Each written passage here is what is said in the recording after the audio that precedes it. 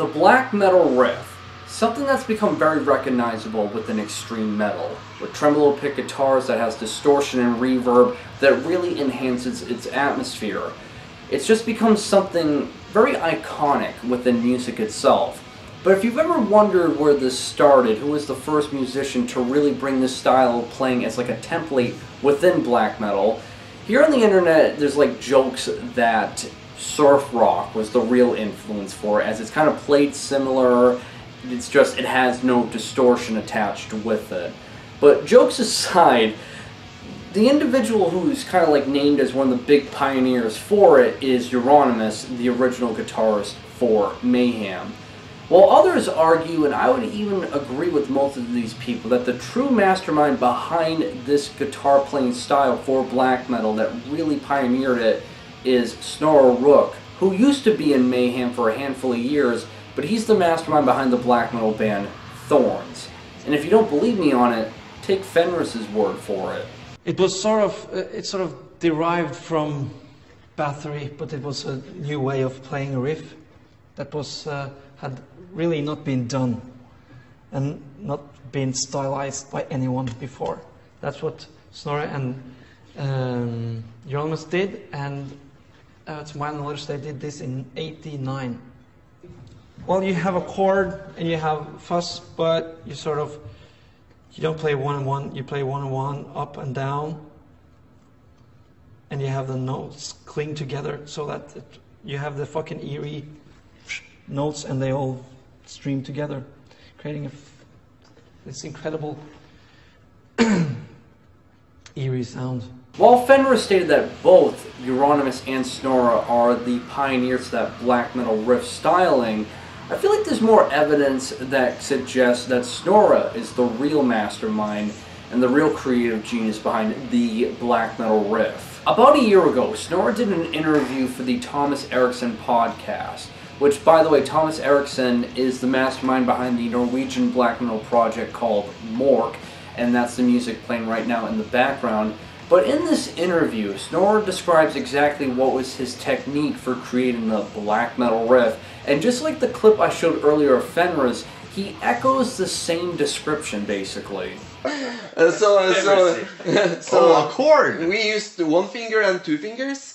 Yeah. But no more fingers are used to play more strings at once.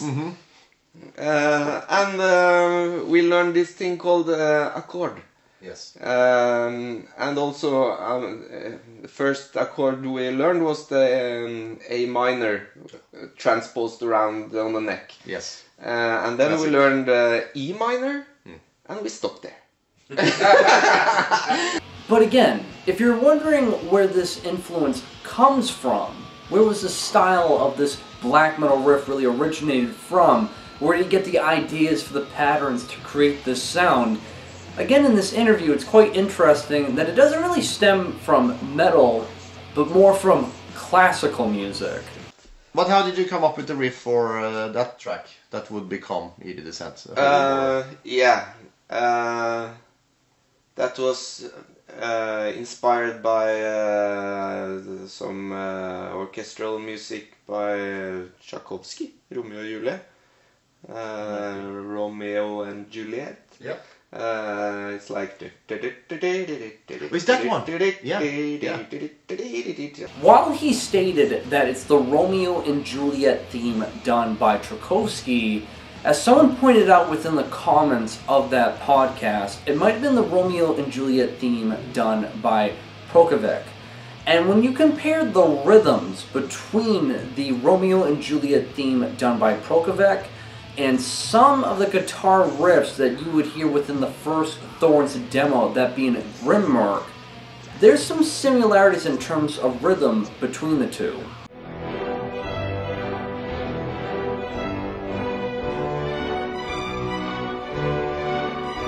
What's really interesting about this demo is that for the people who do know of it, they consistently classify it as being like the birthplace for the black metal riff that has no percussions, no vocals, and it's just guitars and bass being played throughout its 26-minute runtime. What's also interesting is the opening track on this demo is called Lovely Children, which is actually a re-recording of the song Into the Promised Land, done originally by Stigma Diabolicum.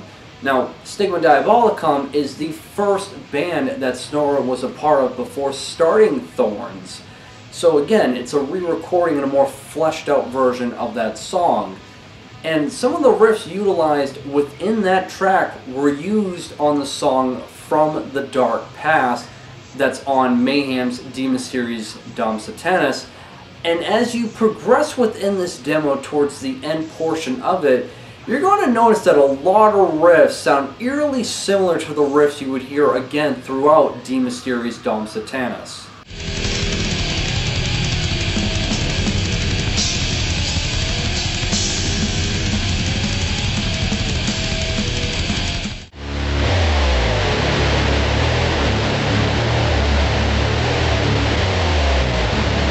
While there are numerous musicians out there that helped contribute and mold the sound we know and love today within black metal, I still do feel like Snorri got kind of swept under the rug with the amount of credit and recognition that's due for this individual.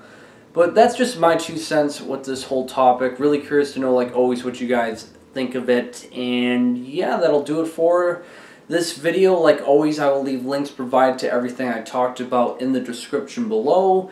Make sure you guys drink plenty of water to stay hydrated, and like always, have a great day.